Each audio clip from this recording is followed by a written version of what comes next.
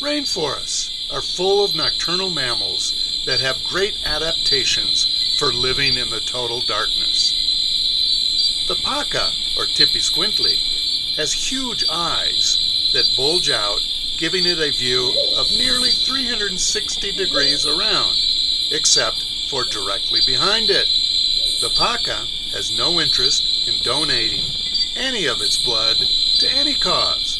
However, the common vampire bat lives solely on the blood from other mammals.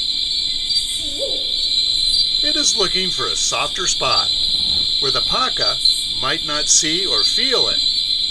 The anus is a popular place among vampires to get blood from. After a quick and painless incision with its razor-sharp teeth, blood is lapped up. A cloud forest pocket mouse is oblivious to everything except its seeds. The armadillo doesn't care either.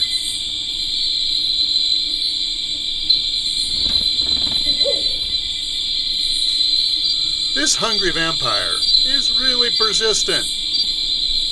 One wonders if the Paca has a feeling of being followed.